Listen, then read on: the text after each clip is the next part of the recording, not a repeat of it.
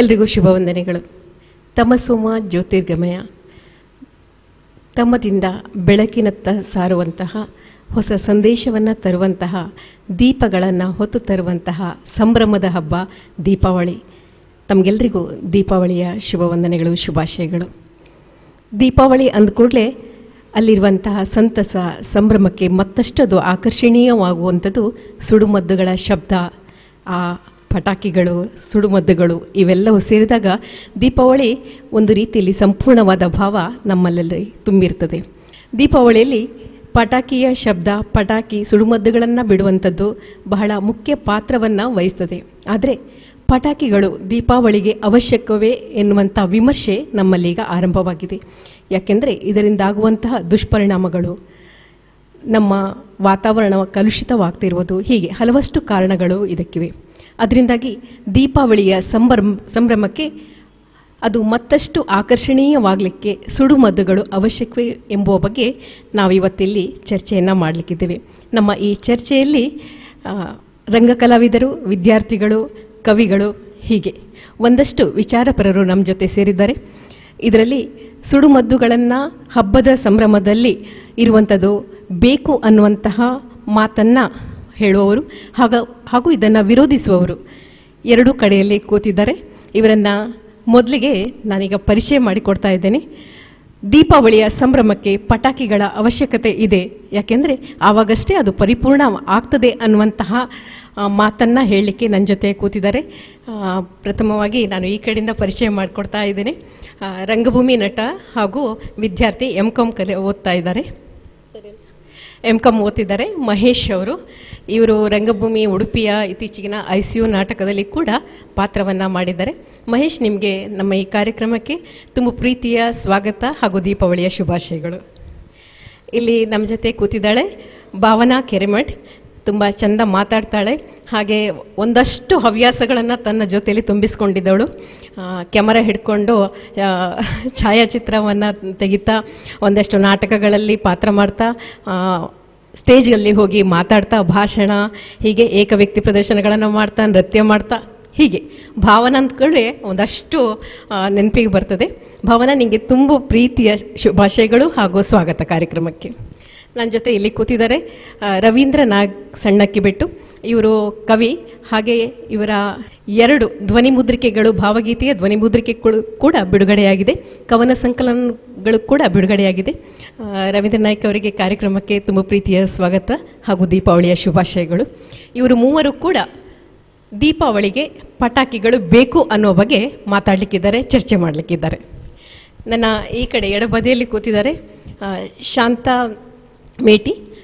ಇವರು ಉಪನ್ಯಾಸಕಿಯಾಗಿದ್ದಾರೆ, ಹಾಗೆ ರಂಗಭೂಮಿ ನಟಿ, ನೃತ್ಯಗಾರ್ತಿ, ಒಳ್ಳೆಯ ಮಾತುಗಾರ್ತಿ, ಹೀಗೆ. ಶಾಂತಾ, ನಿಮಗೆ ಕಾರ್ಯಕ್ರಮಕ್ಕೆ ತುಂಬ ಪ್ರೀತಿಯ ಸ್ವಾಗತ, ದೀಪಾವಳಿಯ ಶುಭಾಶಯಗಳು. ಇಲ್ಲಿದ್ದಾರೆ ಒಳ್ಳೆಯ ವಾಗ್ಮಿ ಹಾಗೂ ರಂಗಭೂಮಿ ನಟ ಕೂಡ ಹೌದು, ನಮ್ಮ ಚಾನಲಲ್ಲಿ ಕೂಡ ನಿರೂಪಣೆಯನ್ನು ಮಾಡುವಂತಹ ಶ್ರೇಯಸ್ ಕೋಟ್ಯಾನಿದ್ದಾರೆ. ಇವರು ಕೂಡ ವಿದ್ಯಾರ್ಥಿಯಾಗಿದ್ದಾರೆ. ಶ್ರೇಯಸ್, ನಿಮಗೆ ಪ್ರೀತಿಯ ಸ್ವಾಗತ ಹಾಗೂ ದೀಪಾವಳಿಯ ಶುಭಾಶಯಗಳು. ಕೊನೆಯಲ್ಲಿ ಕೂತಿದ್ದಾರೆ ಪೂರ್ಣಿಮಾ ಭಟ್ ಕಮಲಶಿಲೆ. ಇವರು ಕವಯತ್ರಿ ಕೂಡ ಹೌದು, ಅತ್ಯಂತ ಒಳ್ಳೆಯ ವಾಗ್ಮಿ, ಕುಂದಾಪುರ ಕನ್ನಡದಲ್ಲಿ ಬಹಳ ಚಂದ ಮಾತಾಡ್ತಾರೆ. ಪೂರ್ಣಿಮಾ, ನಿಮಗೆ ಕಾರ್ಯಕ್ರಮಕ್ಕೆ ತುಂಬ ಪ್ರೀತಿಯ ಸ್ವಾಗತ, ದೀಪಾವಳಿಯ ಶುಭಾಶಯಗಳು. ಇವರು ಮೂವರು ಕೂಡ ಹಬ್ಬಕ್ಕೆ ಯಾವುದೇ ಸುಡುಮದ್ದುಗಳ ಅವಶ್ಯಕತೆ ಇಲ್ಲ, ಇದರಿಂದಾಗುವ ಹಾನಿಗಳ ಬಗ್ಗೆ, ಹೀಗೆ ಒಂದಷ್ಟು ಮಾತುಗಳನ್ನು ಇಲ್ಲಿ ತೆರೆದಿಡ್ಲಿಕ್ಕಿದ್ದಾರೆ, ಚರ್ಚೆ ಮಾಡಲಿಕ್ಕಿದ್ದಾರೆ. ಎಲ್ಲರಿಗೂ ಕೂಡ ದೀಪಾವಳಿಯ ಶುಭಾಶಯಗಳನ್ನು ಮತ್ತೊಮ್ಮೆ ಹೇಳ್ತಾ ಕಾರ್ಯಕ್ರಮಕ್ಕೆ ಸ್ವಾಗತವನ್ನು ಬಯಸ್ತಾ ಇದ್ದೇನೆ. ಹಬ್ಬ, ಯಾವುದೇ ಹಬ್ಬ ಆದರೂ ಕೂಡ ದೀಪಾವಳಿಯಲ್ಲಿ ಬಹಳಷ್ಟು ಹೆಚ್ಚಿನ ಪ್ರಮಾಣದಲ್ಲಿ, ಯಾಕಂದರೆ ದೀಪಾವಳಿ ಅಂದ ಕೂಡಲೇ ನಮ್ಮ ಮನಸ್ಸಿನಲ್ಲಿ ಮೂಡಿ ಬರುವಂಥದ್ದು ದೀಪಗಳ ಸಾಲು ಹಾಗೂ ಸುಡುಮದ್ದುಗಳು. ನಾವೆಲ್ಲರೂ ಕೂಡ ಚಿಕ್ಕವರಿರುವಾಗ ಪಟಾಕಿಗಳನ್ನು, ನಕ್ಷತ್ರ ಕಡ್ಡಿಗಳನ್ನು, ಕೇಪು, ಹೀಗೆ ಒಂದಷ್ಟು ಸುಡುಮದ್ದುಗಳನ್ನು ಸುಡ್ತಾ ಅದರ ಶಬ್ದಗಳನ್ನು, ಅಲ್ಲಿ ಬರುವಂಥ ಬೆಳಕನ್ನು ಹೀಗೆ ಆನಂದಿಸ್ತಾ ನಮ್ಮ ಸ್ನೇಹಿತರೊಟ್ಟಿಗೆ ಆ ದೀಪಾವಳಿಯ ಸಂಭ್ರಮವನ್ನು ನಮ್ಮ ಒಳಗೆ ತುಂಬಿಸಿಕೊಂಡವರು. ದೀಪಾವಳಿಯ ಹಬ್ಬ ಮತ್ತಷ್ಟು ಹೆಚ್ಚು ಖುಷಿಯನ್ನು ನಮ್ಮೊಳಗೆ ತುಂಬಿಸಿರುವಂಥದ್ದು. ಆದರೆ ನಾವು ಹೆಚ್ಚು ವಿಚಾರಪರರಾದಾಗ, ಅದರಿಂದಾಗುವ ಹಾನಿಗಳ ಬಗ್ಗೆ ಕೂಡ ಆಲೋಚನೆ ಮಾಡಿದಾಗ, ಪ್ರಕೃತಿಯ ಮೇಲೆ ಆಗುವಂಥ ಹಾನಿಗಳ ಬಗ್ಗೆ ಆಲೋಚನೆ ಮಾಡಿದಾಗ, ಇದರಿಂದ ಬರುವಂತಹ ದುಷ್ಪರಿಣಾಮಗಳ ಬಗ್ಗೆ ಆಲೋಚನೆ ಮಾಡಿದಾಗ ಇದು ಅವಶ್ಯಕವೇ ಎನ್ನುವಂತಹ ವಿಚಾರ ನಮ್ಮ ಮನಸ್ಸಿನಲ್ಲಿ ಮೂಡುತ್ತದೆ. ಅದರಿಂದಾಗಿ ಸರ್ಕಾರ ಕೂಡ ಈ ರೀತಿ ಹಬ್ಬಗಳ ಸಂದರ್ಭದಲ್ಲಿ ಸುಡುಮದ್ದುಗಳನ್ನು ಬಿಡುವಂಥದ್ದು ನಿಷೇಧವನ್ನು ಕೂಡ ಮಾಡಿದ್ದಾರೆ, ಅಥವಾ ಒಂದಷ್ಟು ನಿಯಮಿತ ಸಮಯಕ್ಕೆ ಮಾತ್ರ ಇದರ ಉಪಯೋಗಕ್ಕೆ ಅನುಮತಿಯನ್ನು ಕೊಟ್ಟಿದ್ದಾರೆ. ನಾನು ಮೊದಲು ವಿರೋಧವನ್ನು ಮಾಡ್ತಿರೋರ ಹತ್ರ ಮಾತನ್ನು ಶುರು ಮಾಡ್ತಾ ಇದ್ದೇನೆ. ಶಾಂತ ಅಂತ, ಶಾಂತ, ಯಾಕೆ ನೀವು, ಯಾಕಂದರೆ ಹಬ್ಬ ಅಂತ ನೀವು ಕೂಡ, ನಾವು ಹೆಣ್ಮಕ್ಳು ಕೂಡ ನಕ್ಷತ್ರ ಕಡ್ಡಿ ಇಂಥದನ್ನೆಲ್ಲ ಬಿಟ್ಟು ಅದರಿಂದ ಹಾರುವಂತಹ ಬೆಳಕನ್ನು ಖುಷಿ ಖುಷಿಯಾಗಿ ಒಳಗೆ ತುಂಬಿಸ್ಕೊಂಡವರು. ನಿಮ್ಗೆ ಯಾಕೆ ಬೇಡ ಅಂತ ಅನಿಸುತ್ತೆ? ಯಾಕೆ ಬೇಡ? ದೀಪಾವಳಿ ಅಂತ ಹೇಳಿದರೆ ಮೊದಲೇ ನಮಗೆ ಅದು ಬೆಳಕಿನ ಹಬ್ಬ ಅಂಥೇಳಿ, ಹಾಗಾಗಿ ಹಿಂದಿನ ಕಾಲದಲ್ಲಿ ಸಿಗ್ತಿರುವಂತಹ ಪಟಾಕಿಗೂ ಈಗ ಸಿಗ್ತಿರುವಂತಹ ಪಟಾಕಿಗೂ ಅಜಗಜಾಂತರ ವ್ಯತ್ಯಾಸ ಇದೆ. ಸೊ ಈಗ ಏನಂತ ಹೇಳಿದರೆ ಒಂದು ಹಣ ಮಾಡುವಂತಹ ಒಂದು ದಂಧೆಯಲ್ಲಿ ಈ ಪಟಾಕಿಯ ಕಂಪೆನಿಗಳು ಎಲ್ಲ ತೊಡಗಿಕೊಂಡಿದ್ದಾವೆ. ಸೊ ಮೊದಲಿನ ಕಾಲದಲ್ಲಿ ಹಾಗಲ್ಲ, ಮತ್ತು ಮೊದಲಿನ ಕಾಲದಲ್ಲಿ ಪಟಾಕಿ ಬಿಡಲಿಕ್ಕೂ ಜಾಗ ಇರ್ತಿತ್ತು, ಈಗ ಜಾಗ ಕೂಡ ಇಲ್ಲ, ಬಹಳ ಅದೊಂದು ಸಮಸ್ಯೆ ಆಗಿದೆ. ಸೊ ಮತ್ತು ಈಗೆಲ್ಲ ಮೊದಲೆಲ್ಲ ಒಂದು ಏನು ಕುಟುಂಬ ಅಂದರೆ ಒಟ್ಟಿಗೆ ಇರುವ ಅವಿಭಕ್ತ ಕುಟುಂಬ ಇತ್ತು, ಈಗಾದರೆ ಹಾಗಲ್ಲ. ಸೊ ಎಲ್ಲ ನ್ಯೂಕ್ಲಿಯರ್ ಫ್ಯಾಮಿಲಿ ಅಂತೇಳಿ ಆಗಿದೆ. ಸೊ ಹಾಗಾಗಿ ನನಗನ್ಸುತ್ತೆ ಬೆಳಕು ಅಂದರೆ ದೀಪಾವಳಿಯೇ ಒಂದು ರೀತಿ ಬೆಳಕು, ಆದರೆ ಇತ್ತೀಚೆಗೆ ನಾನು ಗಮನಿಸಿದಾಗೆ, ಆ್ಯಸ್ ಅ ಟೀಚರ್ ಆಗಿ ಗಮನಿಸಿದಾಗೆ, ಹೆಚ್ಚಿನ ಮಕ್ಕಳು ಪಟಾಕಿಯಿಂದ ಏನೋ ಒಂದು ಅನಾಹುತ ಮಾಡ್ಕೊಳ್ತಾರೆ ಹೊರತು ಅದರಿಂದ ಎಂಜಾಯ್ ಮಾಡ್ತಾ ಇಲ್ಲ ಯಾರು. ಅದನ್ನು ಏನು ಹಬ್ಬ ಅಂತ ಹೇಳಿ ಅಂದಾಗ ಏನು ಒಂದು ರೀತಿ ಸಂತೋಷ, ಒಂದು ರೀತಿ ಏನೋ ಒಂದು ಉಲ್ಲಾಸ ಇರಬೇಕು, ಅದು ಬಿಟ್ಕೊಂಡು ಗಾಬರಿ ಭಯದಿಂದ ಯಾಕೆ ಬಿಡಬೇಕು? ಹಾಗಾದ್ರೆ ಹಬ್ಬವನ್ನು ಯಾಕೆ ಆಚರಿಸಬೇಕು? ಸೊ ಈವನ್ ತಂದೆ ತಾಯಿಗಳಿಗೂ ಕೂಡ ಅವ್ರು ಪಟಾಕಿ ಬಿಡ್ತಾರಂದ್ರೆ ಅವ್ರ ಸುತ್ತನೇ ಇರಬೇಕು, ಏನು ಕಾವಲುಗಾರರಾಗಿ ಕಾಯ್ತಾ ಇರಬೇಕು. ಸಣ್ಣ ಮಕ್ಕಳು ಬಿಡುವಾಗ, ದೊಡ್ಡವರು ಬಿಡುವಾಗ ಕೂಡ, ಯಾಕಂದ್ರೆ ದೊಡ್ಡವರು ಬಿಟ್ಟು ಏನು ಮಾಡ್ತಾರೆ, ಆ ಪಟಾಕಿನ ಇಲ್ಲೇ ಬಿಟ್ಟು ಹಾಕುವಂಥದ್ದು, ಇದರಿಂದ ಸಣ್ಣವರಿಗೆ ಆಗುವಂಥದ್ದು. ಸೊ ಅಂಥ ಸಂದರ್ಭದಲ್ಲಿ ಹಬ್ಬ ಅಂತ ಹೇಳಿದ್ರೆ ಎಲ್ಲರೂ ಕೂತ್ಕೊಂಡು ಮಾತಾಡ್ಕೊಂಡು ಗಮ್ಮತ್ತು. ಸೊ ಅದೇ ಆ ರೀತಿಯಲ್ಲಿರುವಾಗ ಯಾಕೆ ದೀಪಾವಳಿಯನ್ನು ಹಚ್ಚಿ ಒಂದು ಒಳ್ಳೆ ರೀತಿಯಲ್ಲಿ ಒಂದು ಹಬ್ಬವನ್ನು ಆಚರಿಸಬಹುದಲ್ಲ ಅಂತ. ದೀಪವನ್ನು ಮಾತ್ರ ಹಚ್ಚಿ ಅಂದ್ರೆ ನೀವು ಹೇಳ್ತೀರಿ ಪಟಾಕಿ ಇಂಥ ಸುಡುಮದ್ದುಗಳನ್ನ ಸುಡೋದ್ರಿಂದ ತಾತ್ಕಾಲಿಕವಾದ ಬೆಳಕಿನಿಂದ ನಿಜವಾದ ಅಂಧಕಾರವೇ ತುಂಬಿಕೊಳ್ಳುತ್ತದೆ ಅಂತ ಹೇಳ್ತಾ ಇದ್ದೀರಿ. ಖಂಡಿತ. ಈ ಕಡೆ ಕೇಳ್ತಾ ಇದ್ದೀನಿ, ರವೀಂದ್ರ ನಾಯ್ಕ್ ಅವರು ನೀವೇನು ಹೇಳ್ತೀರಾ?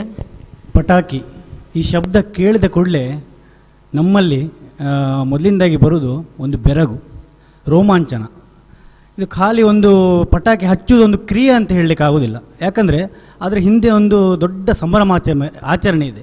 ಯಾವುದೇ ಒಂದು ಹಬ್ಬ ಇರಲಿ, ಹರಿದಿನ ಇರಲಿ, ಅಥವಾ ಯಾವುದೇ ಒಂದು ಸಂತೋಷದ ಆಚರಣೆ ಇರಲಿ, ನಾವು ಈ ಸಂಕೇತಗಳ ಮೂಲಕ ಹೆಚ್ಚಾಗಿ ನಾವು ಅದನ್ನು ವ್ಯಕ್ತಪಡಿಸಲಿಕ್ಕೆ ಇಷ್ಟಪಡ್ತೀವಿ. ಈಗ ಪಟಾಕಿ ಹಚ್ಚುವುದರ, ಈಗ ನನ್ನ ಬಾಲ್ಯದ ಒಂದು ಘಟನೆ ಅಲ್ಲ, ಬಾಲ್ಯಕ್ಕೆ ಹೋಗೋದಾದರೆ ಈ ದೀಪಾವಳಿ ಹಬ್ಬ ಅಂತ ಬಂದ ತಕ್ಷಣ ನಾವು ಈಗ ಯಾವ ಪಟಾಕಿ ತಗೊಳ್ಳೋದು, ಹೇಗೆ ಅಪ್ಪನನ್ನು ಕನ್ವಿನ್ಸ್ ಮಾಡೋದು. ಈಗ ಆಗ ಎಲ್ಲ 100 ರೂಪಾಯಲ್ಲಿ ನಮಗೆ ತುಂಬ ಪಟಾಕಿಗಳು ಸಿಗ್ತಾಯಿತ್ತು. ಈ ವಿರೋಧ ಮಾಡೋದಂತಾದರೆ ನಮಗೆ ಎಲ್ಲದರಲ್ಲೂ ಕೂಡ ತಪ್ಪುಗಳು ಕಂಡು ಬಂದೇ ಬರ್ತದೆ.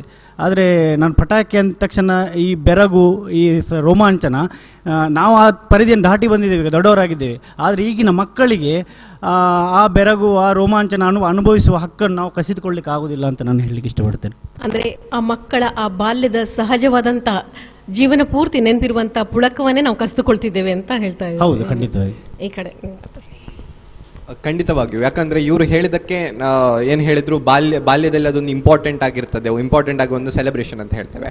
ಆದರೆ ಯಾವತ್ತು ಈ ಪಟಾಕಿ ವ್ಯಾಪಾರ ಒಂದು ಕಮರ್ಷಿಯಲ್ ರೀತಿಗೆ ತಿರುಗಿತು, ಆದ ನಂತರ ಈ ಬಾಲ್ಯಕ್ಕೆ ಇದರ ಅವಶ್ಯಕತೆ ಇಲ್ಲ ಎಂಬುದು ನನ್ನ ವಾದ ಆಗಿದೆ. ಯಾಕಂತ ಹೇಳಿದರೆ ಒಂದು ಕಮರ್ಷಿಯಲ್ ರೀತಿಗೆ ಇದು ತಿರುಗಿದ ನಂತರ ಮುಖ್ಯವಾಗಿ ಆದಂತಹ ಬದಲಾವಣೆ ಏನಂತ ನಾವು ನೋಡಿದರೆ, ನೆಕ್ಸ್ಟ್ ಸೈನ್ಸ್ ಟೀಚರ್ ಮಾತಾಡಲಿಕ್ಕಿದ್ದಾರೆ, ಅವ್ರು ಅದರ ಬಗ್ಗೆ ತುಂಬ ಎಕ್ಸ್ಪ್ಲೈನ್ ಮಾಡಿ ಹೇಳ್ಬೋದು. ಬಟ್ ನಾನು ಹೇಳ್ತೇನೆ, ಕೆಲವು ಕೆಮಿಕಲ್ಸ್ಗಳ, ಪರ್ಟಿಕ್ಯುಲರ್ ಕೆಮಿಕಲ್ಸ್, ಒಂದು 2-3 ಕೆಮಿಕಲ್ಸ್ಗಳನ್ನು ನೇಮ್ ಮಾಡ್ತೇನೆ. ಇದರ ಯೂಸೇಜ್ ಆಗಿದೆ. ಇದರ ಯೂಸೇಜ್ ಆಗೋದ್ರಿಂದ ಈಗ ಮಕ್ಕಳಿಗೆ ನಾವು ಖುಷಿಗಿಂತ ಜಾಸ್ತಿ ತೊಂದರೆಗಳನ್ನು ನೀಡ್ತಿದ್ದೇವೆ ಅಂತ ಹೇಳ್ತೇವೆ. ಯಾಕಂದರೆ ವೈಟ್ ಕಲರ್ ಲೈಟನ್ನು ಪಟಾಕಿಯಲ್ಲಿ ಕೊಡಲಿಕ್ಕೆ ಅಲ್ಯೂಮಿನಿಯಂಗಳ ಉಪಯೋಗ ಆಗ್ತದೆ. ಸೊ ಇದರಿಂದ ನಮಗೆ ರೆಸ್ಪಿರೇಟರಿಗೆ ಸಂಬಂಧಪಟ್ಟ ಕಾಯಿಲೆ ಅಥವಾ ನಮ್ಮ ಸ್ಕಿನ್ನಿಗೆ ಸಂಬಂಧಪಟ್ಟ ಕಾಯಿಲೆಗಳು ನಮ್ಗೆ ಬರ್ತದೆ.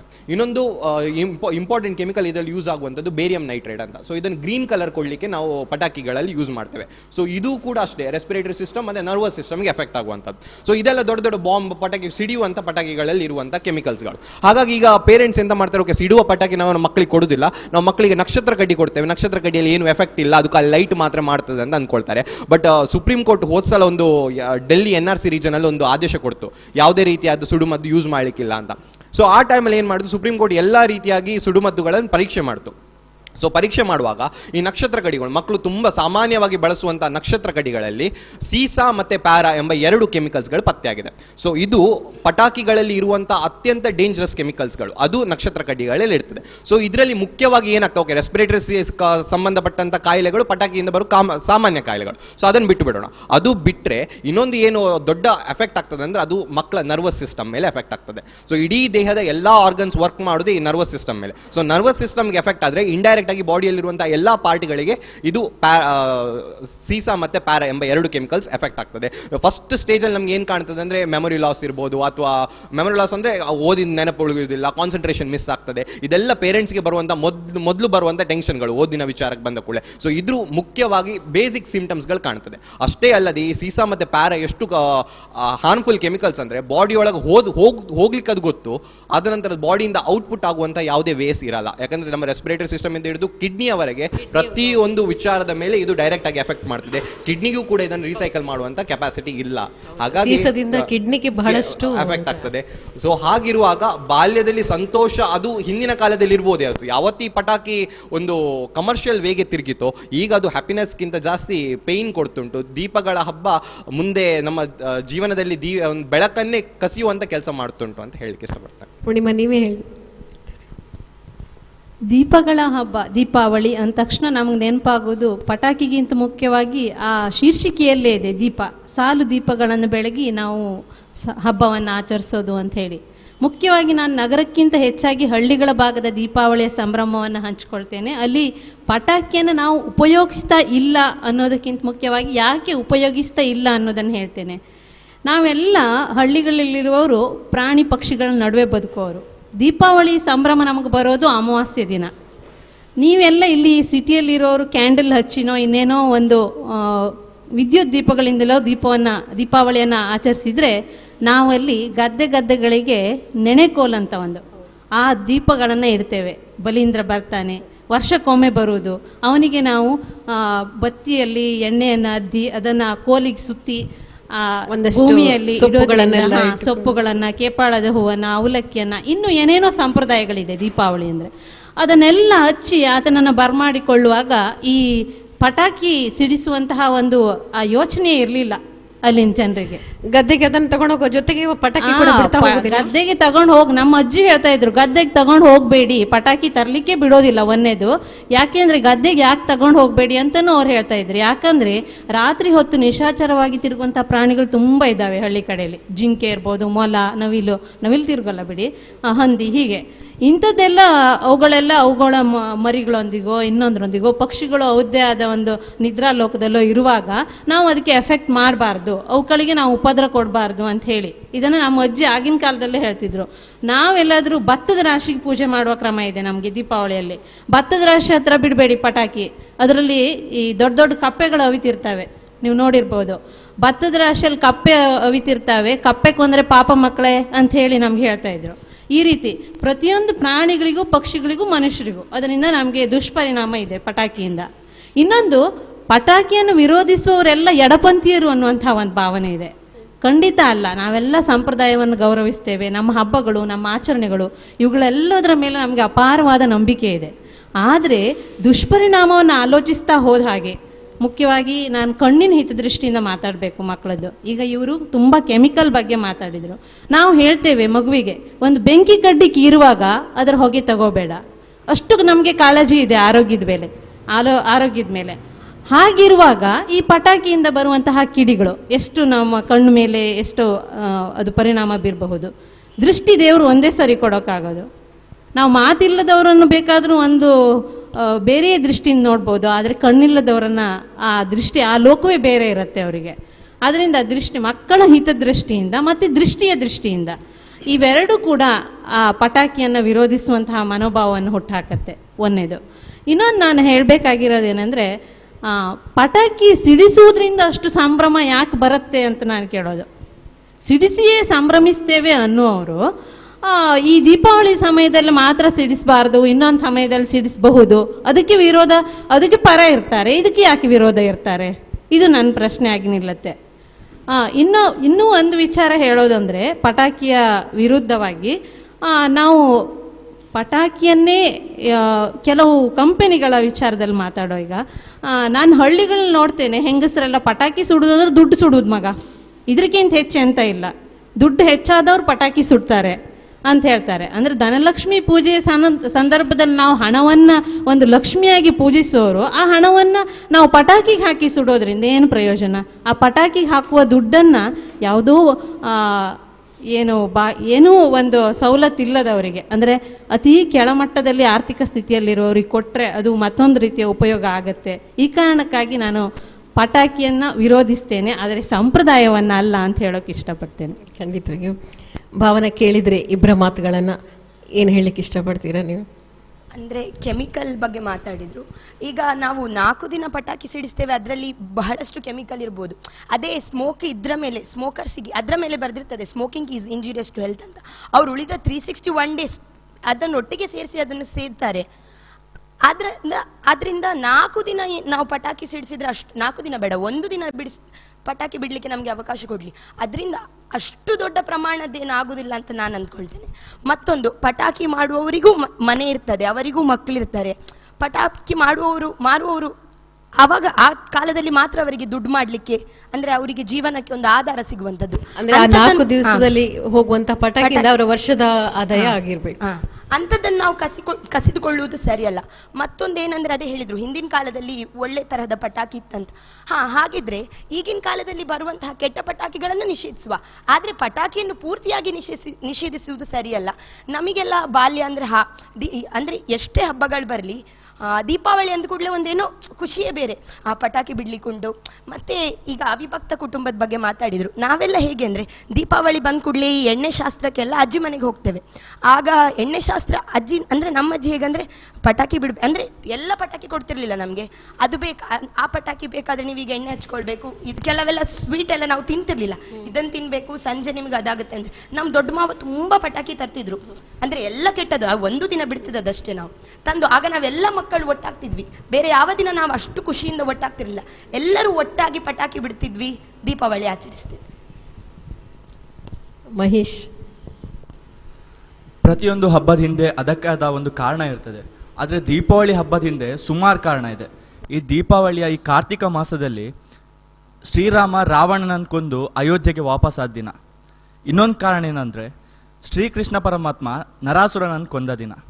ಹಾಗೆ ಇನ್ನೊಂದು ಕಾರಣ ನೋಡಿದರೆ, ಶ್ರೀಕೃಷ್ಣ ಪರಮಾತ್ಮ ಗೋವರ್ಧನ ಬೆಟ್ಟ ಎತ್ತಿ ನಂದ ಗೋಕುಲದ ಎಲ್ಲರನ್ನೂ ಉಳಿಸಿದ ದಿನ. ಹಾಗೆ ಶ್ರೀ ವಿಷ್ಣು ವಾಮನ ಅವತಾರ ತಾಳಿ ಬಲಿ ಚಕ್ರವರ್ತಿಗೆ ಪಾಠ ಕಲಿಸಿದ ದಿನ. ಈ ಎಲ್ಲ ಕಾರಣಗಳು ಈ ಹಬ್ಬದ ಕೆಳಗೆ ಬರ್ತದೆ. ಹಾಗಾಗಿ ಈ ಹಬ್ಬ ಎಲ್ಲ ಹಬ್ಬದ ಒಂದು ಹಬ್ಬವಾಗಿ ನಿಲ್ತದೆ. ಹಾಗಾಗಿ ನಾವು ಈ ಹಬ್ಬವನ್ನು ಹೆಚ್ಚು ಆಕರ್ಷಕವಾಗಿ ಆಚರಿಸುವ ಒಂದು ಉದ್ದೇಶ ಇದೆ. ಈ ದೀಪಾವಳಿಯಲ್ಲಿ ಪಟಾಕಿ ಸಿಡಿಸ್ಬೇಕಂತ ನಮ್ಮ ಹಿರಿಯರು ಆಚರಿಸ್ಕೊಂಡು ಬಂದಿದ್ರು. ಯಾಕಂದರೆ ಕಾರ್ತಿಕ ಮಾಸದಲ್ಲಿ ಈ ವಿಷಜಂತುಗಳ ಸಂತಾನೋತ್ಪತ್ತಿ ಕಾಲ. ಈ ವಿಷಜಂತುಗಳ ಸಂತಾನೋತ್ಪತ್ತಿ ಕಾಲದಲ್ಲಿ ಅದು ಸಂತಾನೋತ್ಪತ್ತಿ ಮಾಡುವಾಗ ಒಂದೆರಡಲ್ಲ, ರಾಶಿ ರಾಶಿ ಸಂತಾನೋತ್ಪತ್ತಿ ಮಾಡ್ತದೆ. ಅದಕ್ಕೆ ಅವುಗಳನ್ನು ಕಡಿಮೆ ಮಾಡಲು ಈ ಪಟಾಕಿ ಹಸೋದು ಉಪಕಾರಿ. ಹಾಗೆ ಅದು ಹೊರಸೂಸುವಂಥ ಕೆಲವು ಅನಿಲಗಳು ಉಪಕಾರಿಯಾಗಿರ್ತವೆ. ಈಗ ಹೇಳ್ತಾರೆ ಪಟಾಕಿಯಿಂದ ಮಾಲಿನ್ಯ ಆಗ್ತದೆ ಹಾಗೆ ಹೀಗೆ ಅಂತ. ನಾವು ನೋಡ್ಲಿಕ್ಕೆ ಹೋದರೆ ಪಟಾಕಿಗಿಂತ ವಿಷಕಾರಿಯಾದದ್ದು, ಪಟಾಕಿಗಿಂತ ಅತಿ ಹೆಚ್ಚು ಮಾಲಿನ್ಯವಾದದ್ದು ಅದೆಷ್ಟೋ ವಸ್ತುಗಳಿವೆ. ಮೊದಲು ನಾವು ಅದರ ಬಗ್ಗೆ ಯೋಚಿಸಿದರೆ ಪಟಾಕಿ ಅದರ ಎದುರು ಯಾವ ಅಷ್ಟು ದೊಡ್ಡ ವಸ್ತು ಅಲ್ಲ ಅಂತ ನನ್ನ ಅನಿಸಿಕೆ. ಅಂದರೆ ಪಟಾಕಿಯಿಂದ ಬರುವಂಥ ಕಾರ್ಬನ್ ಡೈಆಕ್ಸೈಡ್ ಇರ್ಬೋದು, ಇಂತಹ ಅನಿಲಗಳಿರ್ಬೋದು, ಬೇರೆ ಕೂಡ ಮಾಲಿನ್ಯಗಳು ಬಹಳಷ್ಟು ಬೇರೆ ಇದೆ. ಈ ಸುಪ್ರೀಂ ಕೋರ್ಟ್ ಕೂಡ ಪಟಾಕಿ ನಿಷೇಧಿಸಬೇಕಂತ ಆಜ್ಞೆ ಕೊಟ್ಟಿದೆ ಅಂತ ಕೇಳಿದ್ದೇನೆ.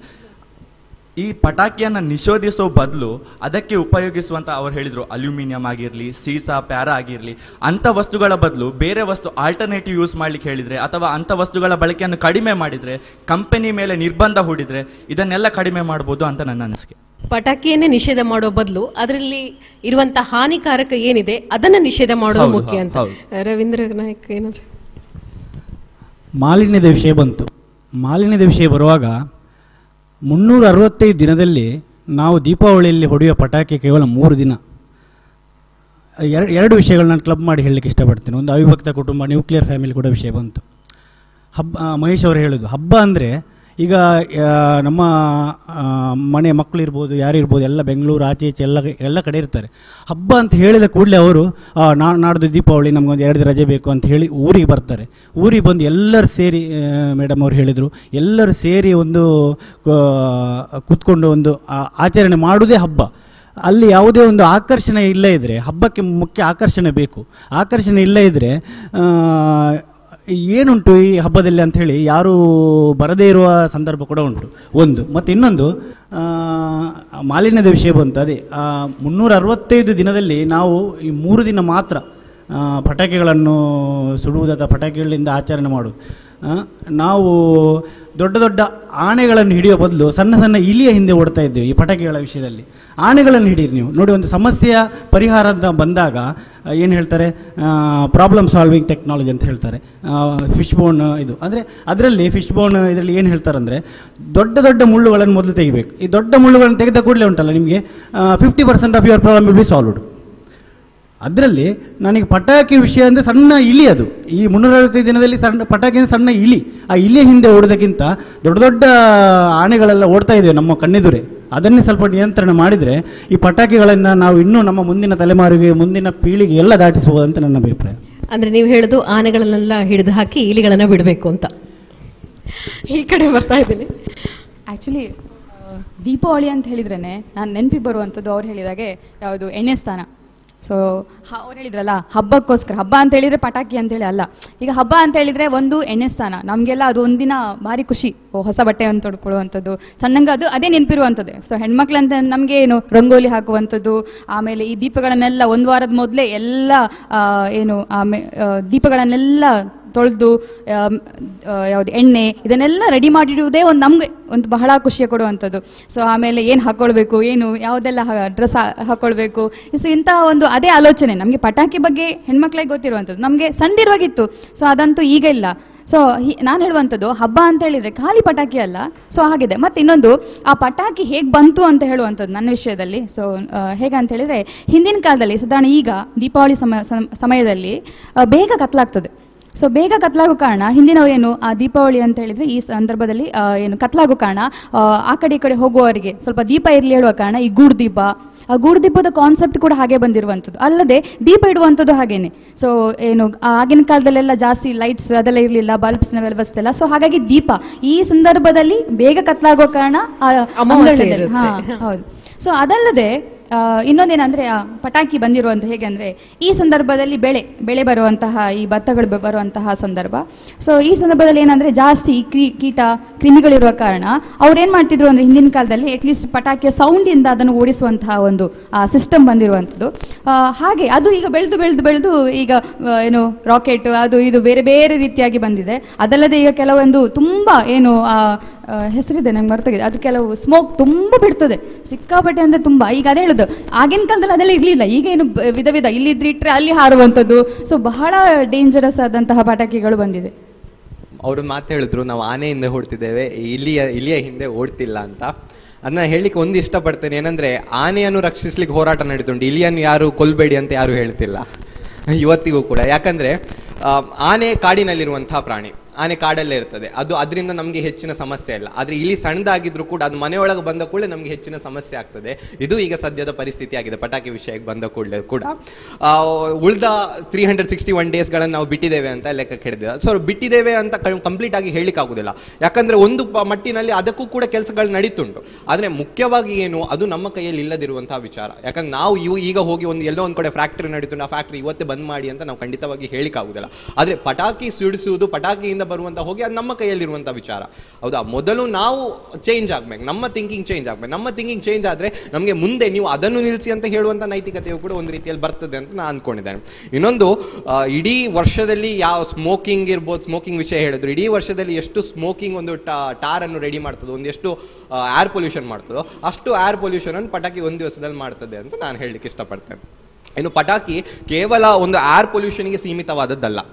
ಪಟಾಕಿಯಿಂದ ನಾನು ಅವಾಗ ಏರ್ ಪೊಲ್ಯೂಷನ್ ಯಾವುದೆಲ್ಲ ರೀತಿಯಲ್ಲಿ ಆಗ್ತದೆ, ಯಾವುದೆಲ್ಲ ರೀತಿಯಲ್ಲಿ ಕಾಯಿಲೆ ಬರ್ತದೆ ಅದನ್ನು ಹೇಳಿದೆ. ಸೊ ಈಗ ಪಟಾಕಿಯಿಂದ ಒಂದು ಏರ್ ಪೊಲ್ಯೂಷನ್ ಆಯಿತು. ಇನ್ನೊಂದು ಏನಂದರೆ ಪಟಾಕಿಗಳು ಹೊಡೆದ ನಂತರ ಅದರಲ್ಲಿರುವಂಥ ಕೆಲವು ಕೆಮಿಕಲ್ಸ್ ಅಥವಾ ಅದರ ಸಿಪ್ಪೆಗಳು ನೆಲದಲ್ಲಿ ಬಿದ್ದಿರ್ತದೆ. ಸೊ ಅದರಿಂದ ಖಂಡಿತವಾಗಿಯೂ ಸಾಯಿಲ್ ಪೊಲ್ಯೂಷನ್ ಅಂತೂ ಖಂಡಿತವಾಗಿಯೂ ಆಗ್ತದೆ. ಇನ್ನು ಸಾಯಿಲ್ ಪೊಲ್ಯೂಷನ್ ಆದ ನಂತರ ಅದು ಮಳೆ ಬಂತು, ದೀಪಾವಳಿಯಲ್ಲಿ ಮಳೆ ಬರೋ ಸಾಮಾನ್ಯ, ಮಳೆ ಬಂದ ಕೂಡ ಅದು ವಾಶ್ ಔಟ್ ಆಗಿ ನೀರಿಗೆ ಹೋದರೆ ಅಲ್ಲಿ ವಾಟರ್ ಪೊಲ್ಯೂಷನ್ ಕೂಡ ಆಗ್ತದೆ. ಇನ್ನೊಂದು ಸೌಂಡ್ ಪೊಲ್ಯೂಷನ್ಗೆ ಬರಬೇಕಾದ್ರೆ ನಾವು ಚಿಕ್ಕ ವಯಸ್ಸಿನಿಂದ ನಾನು ನೋಡ್ಕೊಂಡು ಬಂದಿದ್ದೆ, ಸಣ್ಣ ಗ್ರೀನ್ ಕಲರ್ ಬಾಂಬ್ ಬರ್ತದೆ, ಅದನ್ನ ಹೈಡ್ರೋಜನ್ ಬಾಂಬ್, ಆಟಮ್ ಬಾಂಬ್ ಅಂತೆಲ್ಲ ಕರೀತಾರೆ, ನಮಗೆಲ್ಲ ಗೊತ್ತಿರ್ಬೋದು.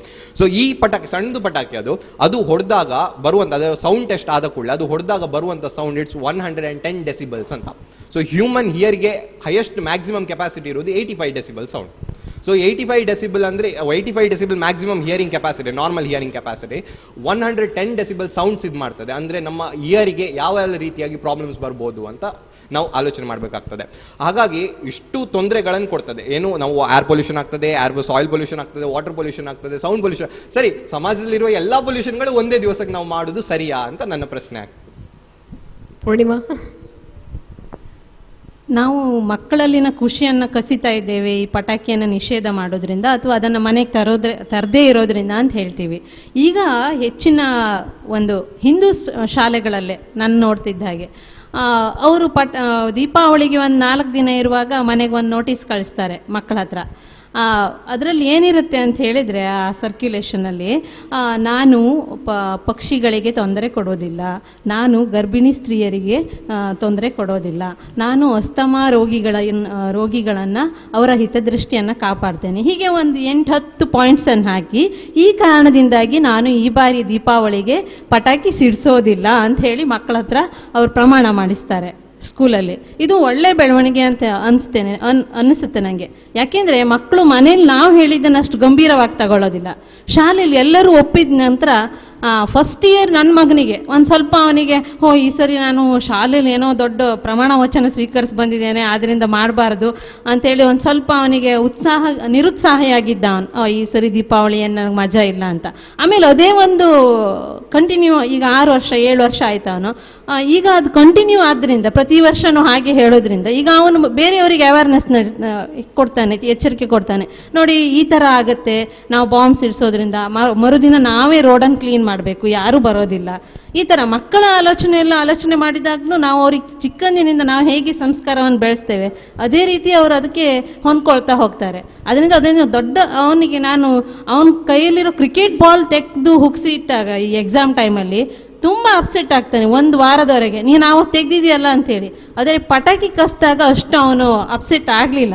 ಅಂದರೆ ಮಕ್ಕಳು ಹೊಂದ್ಕೊಳ್ತಾರೆ, ಅವರಿಗೆ ನಾವು ಅದರ ಏನು ದುಷ್ಪರಿಣಾಮ ಇದೆ, ಅದರಲ್ಲಿ ಏನು ಸಕಾರಾತ್ಮಕ ಇದೆ ನಕಾರಾತ್ಮಕ ಇದೆ ಅದನ್ನು ಹೇಳಿದಾಗ ಅವರು ಕೂಡ ಅದರ ಬದಲಿಗೆ ಆಲ್ಟರ್ನೇಟಿವ್ನ ಕಂಡ್ಕೊಳ್ತಾರೆ. ದೀಪ ಹಚ್ಚೋಣ, ಇಡೀ ಕಾಂಪೌಂಡಿಗೆ ದೀಪ ಹಚ್ಚಬೇಕು, ನಾನು ಬರೀ ಮೆಟ್ಲಿಗೆ ಹಚ್ಚೋಣ ಅಂತಿದ್ರೆ ಬೇಡ, ನೀನು ಪಟಾಕಿ ಅವಾಯ್ಡ್ ಮಾಡಿದೆಯಲ್ಲ, ಫುಲ್ ಕಾಂಪೌಂಡಿಂಗ್ ಹಚ್ಚಿಕೊಡು, ಈ ಸರಿ ನನಗೆ ಅಷ್ಟು ಹಣತೆ ತಂದುಕೊಡು. ಈ ಥರ ಗೂಡು ದೀಪ 1 ಬೇಡ 2 ತಂದುಕೊಡು, ಅದು ಕಡ್ಡಿ ಇರುವಂಥದ್ದು, ಬಣ್ಣದ ಕಾಗದದಿಂದ ಮಾಡ್ತಾ ಇರುವಂಥದ್ದು, ಹಳೆ ಕಾಲದ್ದು, ಅದನ್ನೇ ತಂದುಕೊಡು. ಈ ರೀತಿ ಮಕ್ಕಳು ಅದಕ್ಕೆ ಪರ್ಯಾಯವಾಗಿ ಒಂದೊಂದು ಹೊಸದನ್ನು ಹುಡ್ಕೋತಾರೆ. ಆದ್ದರಿಂದ ನಾವು ಪಟಾಕಿಯೇ ದೊಡ್ಡ ಸಂಭ್ರಮ ಅಂತಲ್ಲ. ಇನ್ನು ಕೆಲವರು ನಾನು ನೋಡಿದ್ದೇನೆ, ಬೆಂಗಳೂರಿಂದ, ಮುಂಬೈಯಿಂದ, ಹೈದರಾಬಾದಿಂದ, ಎಲ್ಲಿಂದೋ ಬರ್ತಾರೆ ಊರಿಗೆ. ಯಾಕೆ ಬರ್ತಾರೆ? ಅಜ್ಜಿಯೋ ಅಮ್ಮನೋ ಮಾಡಿದ ಅಡುಗೆ ಕೈ ರುಚಿ ಊಟ ಮಾಡಲಿಕ್ಕೆ. ಹಬ್ಬ ಅಂದರೆ ಬರೀ ನಾವು ದೀಪ ಮತ್ತು ಪಟಾಕಿ ಸಿಡಿಸುವುದು ಮಾತ್ರ ಅಲ್ಲ, ಎಷ್ಟೆಷ್ಟೋ ಸಾಂಪ್ರದಾಯಿಕ ತಿಂಡಿಗಳನ್ನು ತಿನ್ನಬೇಕು. ಅದು ಮನೇಲಿ ಮಾತ್ರ, ನೀವು ಯಾವ ಹೋಟೆಲಲ್ಲಿ ದುಡ್ಡು ಕೊಟ್ಟರು ಅದು ಸಿಗೋದಿಲ್ಲ. ಆ ಕಾರಣಕ್ಕಾಗಿ ಮನೆಗೆ ಬರ್ತಾರೆ. ಬರೀ ಪಟಾಕಿ ಸಿಡ್ಸೋಕ್ಕಾಗತ್ತೆ, 4 ಜನ ಸೇರ್ತೇವೆ. ನಾವು ಒಳಾಂಗಣದಲ್ಲಿ ಎಷ್ಟೋ ಕ್ರೀಡೆಗಳನ್ನು ಈ ಹಬ್ಬದ ಸಮಯದಲ್ಲಿ ಆಡಬಹುದು. ಬರೀ ಪಟಾಕಿ ಸಿಡಿಸಿಯೇ ಸಂಭ್ರಮಿಸಬೇಕು ಅಂತಿಲ್ಲ. ಆ ಕಾರಣಕ್ಕೆ ನಾನು ಪಟಾಕಿಯನ್ನು ಸ್ವಲ್ಪ ದೂರ ಇಡಲಿಕ್ಕೆ ಇಷ್ಟಪಡ್ತೇನೆ ಅಂತ ಹೇಳ್ತೇನೆ. ಪಟಾಕಿ ಬೇಕು ಬೇಡ ಅನ್ನುವ ಬಗ್ಗೆ ಬಹಳಷ್ಟು ಮಾತುಗಳನ್ನು ಈಗ ಕೇಳಿದ್ವಿ. ಕಾರ್ಯಕ್ರಮದ ನಡುವೆ ಒಂದು ಪುಟ್ಟ ವಿರಾಮವನ್ನು ಇಟ್ಟುಕೋ ನಮ್ಮ ಈ ಮಾತಿನ ರಥವನ್ನು ಮತ್ತಷ್ಟು ಮುಂದಕ್ಕೆ ತಗೊಂಡೋಗೋಣ. ಒಂದು ಪುಟ್ಟ ವಿರಾಮ.